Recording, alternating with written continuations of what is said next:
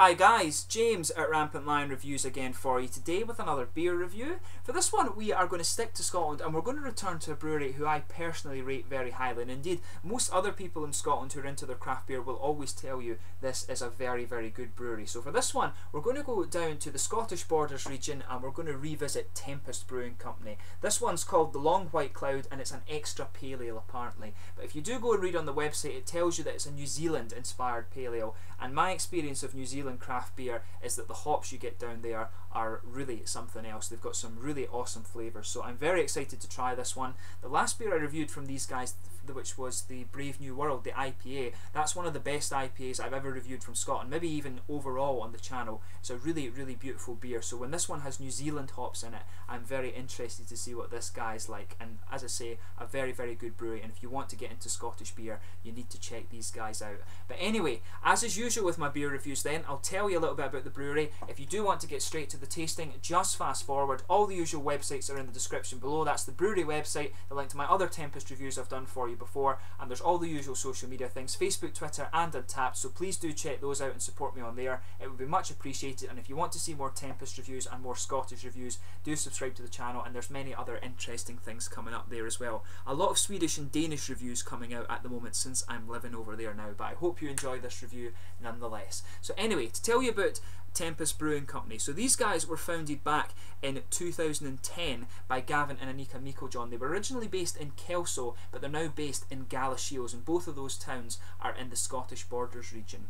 But Anika actually trained as a chef in New Zealand, and the couple returned to Scotland in 2007 to run the Cobbles Bar in Kelso. Gavin, on the other hand, had previously worked for the Whistler Brewing Company in British Columbia and Canada, so he had a real appreciation of craft beer, and he'd also taken brewing courses while the couple lived in Sydney in Australia, and he actually had home brewed when they lived in Wellington, New Zealand as well. They had a small 50-litre kit brewery, and this was where Gavin's kind of passion for craft beer really started to come out. But at the business these days, Gavin's joined by Alan Rice, who acts as the business development manager for Tempest, and he'd previously worked in Edinburgh at the Stewart Brewing Company, and they're another very good Scottish brewing company. You really need to check those guys out if you get the chance. But the brewery were previously based in an old dairy building in Kelso, and the brewery that they had there was largely a kind of homemade and home engineered thing, and the whole idea behind that was to produce the big flavoured beers but on a shoestring budget. But their beers proved to be very popular. These guys have had a kind of meteoric rise, if you like. They were a very small operation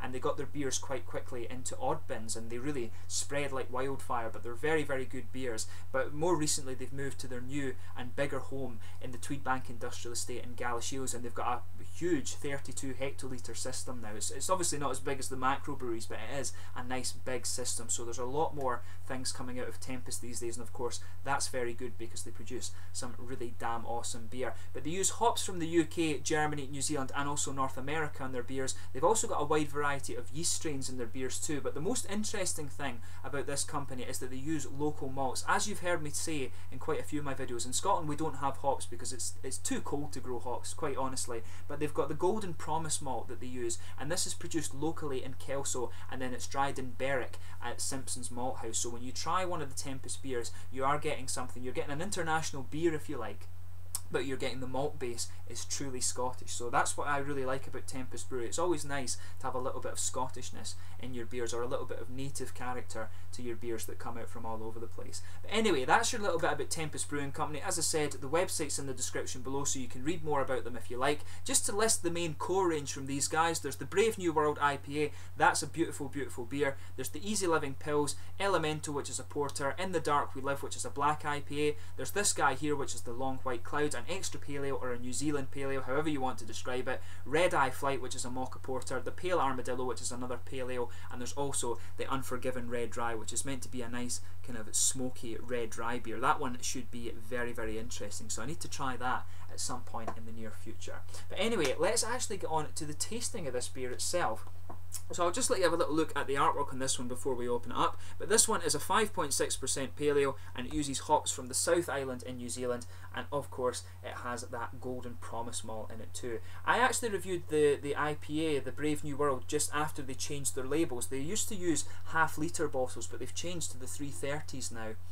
and they've changed their labels to this kind of new quite trendy modern thing. I do have to admit I quite like it, and all the bottle caps are similar to this, just a different colour depending on what trim you have around the edge of the label here. But it says on the side, the culmination of a long adventure from South Island heritage to modern day classic, stratospheric small batch extra paleo of Aotearoa origins with a citrus silver lining. And it says, so the fresh beer to the core, Tempest Brewing Company, established 2010. You can see the kind of bull horns Tempest thing on the side there. But these guys, as I said, are a very, very good brewery, and I'm very much looking forward to trying this one. So let's not muck around anymore. Let's get this guy open and we'll get on with the tasting here. So as you can see, a nice smoky opening there. My first encounter with Tempest Brewing Company was actually a collaboration beer that they did with Brewdog called Marmalade on Toast. I think they've rebranded it now and they do it as a seasonal called Marmalade on Rye, but that was a really, really beautiful beer, and it was very quirky. It really did taste like marmalade on toast. That was one of the Collab Fest beers that Brewdog did back maybe in 2009, 2010, but that was my first encounter with Tempest, and then I tried one of their own beers just a couple of months back and it was absolutely beautiful. So, and I've heard many good things about Tempest, so you really need to try these beers if you want to try Scottish brewery produce, if you like. But this one, as you can see, has poured a very nice bright orange amber colour here. It's not transparent at all. If I put my fingers behind it, you can see it is quite opaque in colour. There's some big bubbles sticking to the side of the glass, but quite a few little ones going up towards the bottom of the head there, and the head is fading away to be just a very thin foamy layer. But overall, looks a very, very nice beer. No sediment visible in it either, which is nice. But yeah, it looks very nice. So let's give it a smell and see how we get on here. Oof, now that is interesting. There's a lot of interesting fruits going in there. That's typical New Zealand hops. With New Zealand hops, you get really nice citrus. You get a really nice citrus with New Zealand hops, and you also get quite a lot of tropical fruit in there. There's a nice big orangey citrus coming out from this one. Maybe tangerines actually. Doesn't smell like your kind of typical orange. It's a little bit darker and juicier than that. And that's what I remember tangerines being like, just a bit darker and a bit more juicy. But there's definitely tropical fruit in there. It's got to be a bit of grapefruit mixing in with the citrus. Maybe peaches as well. There's definitely peaches. Maybe some mangoes or passion fruit too.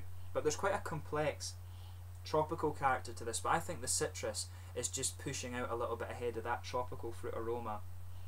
But other than that, there's a good bit of floral aromaticity. It's not too sharp. It's quite subtle, but you can feel it. It's one of the sharper notes in this. The nose on this one isn't anywhere near as pungent as the Brave New World. Don't get me wrong on that, but there's quite a bit of complexity to this. This is a more subtle and more complex nose than the IPA was.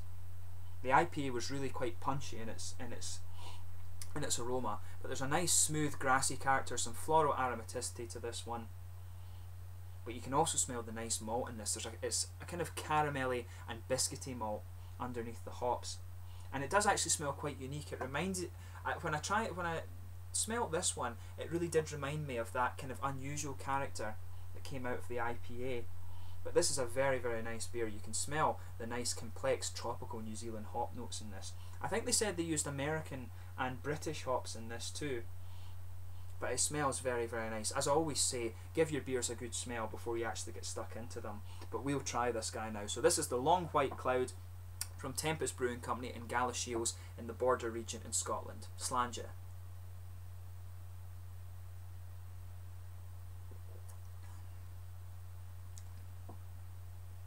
Oh yeah, that's quite nice. That it's quite a subtle and quite complex beer, I would say.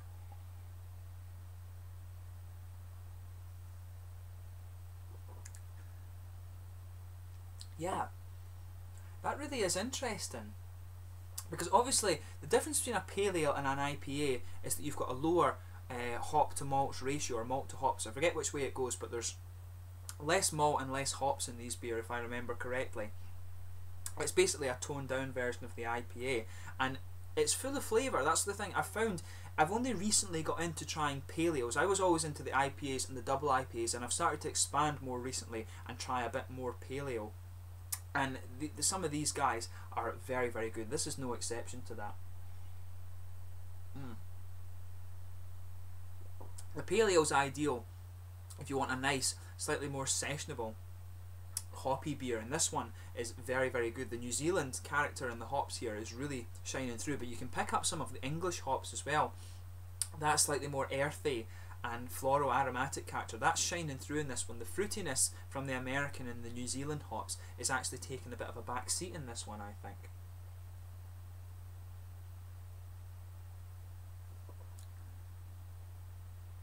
Yeah, the fruit starts to come out a bit more as your palate adjusts. So as I always say, make sure you sugar the beer around your palate a bit before you start to dissect the flavour too much.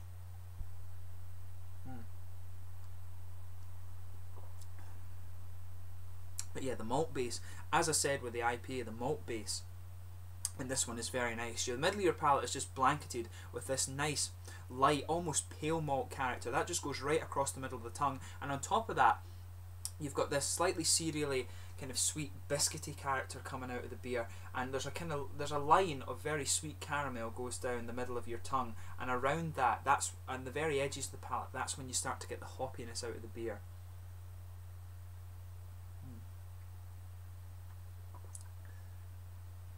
Okay, so to the hoppy parts of the beer, on the back corners of the palate, I'm getting a little bit of earthiness, and that's probably from the English hops. English hops tend to have quite an earthy backbone to them, and in the back corners of the palate there is a bit of an earthy dryness, but as you move further forward it becomes more floral and aromatic, and in the front corners of the tongue there's a real floral aromatic bitterness coming out of this beer.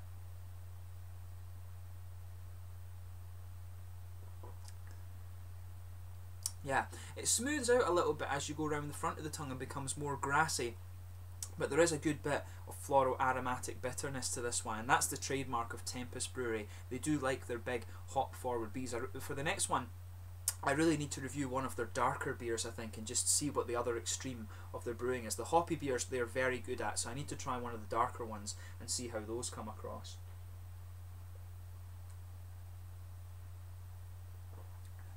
But yeah, this is nice. The fruity characters start to come out in the beer a little bit later on. So with this one, I would say it's it's more citrusy than tropical. There is an element of a kind of dark, slightly sour grapefruit character to this beer, but for me, it's actually more about the citrus, to be honest. And you can feel that there's a little oily bubble just behind the very front curve of your tongue, and there's a kind of slightly dark orange citrus coming out of there, and the grapefruit is just mixing in with that.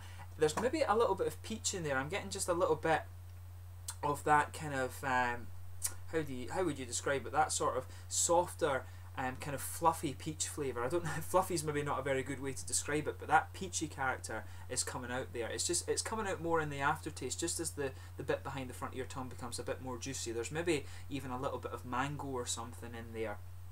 But there is a bit more complexity to the tropical fruit in this beer than simply grapefruit. So just pay attention to that behind the front of your tongue.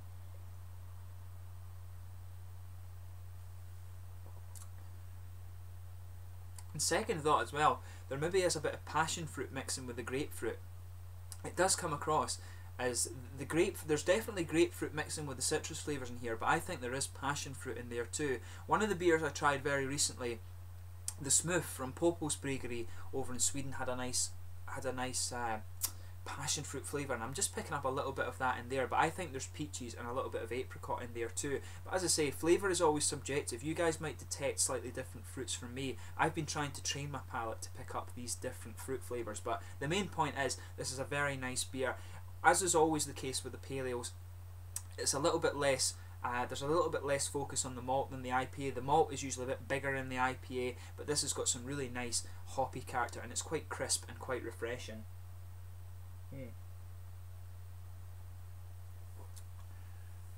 But yeah, in terms of the mouthfeel, this one, mid-bodied, carbonation is quite crisp actually. It's not too active, but it's got just enough activity to bring out the floral, aromatic and kind of grassy characters in this one. But it's a little bit oily, there's some nice fruity character to it, but that's quite mild. It comes out more in the aftertaste. In the aftertaste you've got quite a lot of floral aromaticity just lingering in the middle of the palate there, which is on the sides of the palate, sorry, there, which is quite nice. There's a bit of malt sweetness, but not too much, but it's got a good hoppy bitterness there. That's the main component of the beer that's coming out, but the main point is this is another very, very good beer from Tempest Brewery.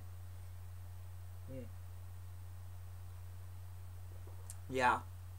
Very, very good. So I'd recommend this beer to people who like, probably people who like English pale ales but want them a bit hoppier would enjoy this beer. It's probably more suited to people who like the the kind of floral aromatic IPAs. It's not too fruity.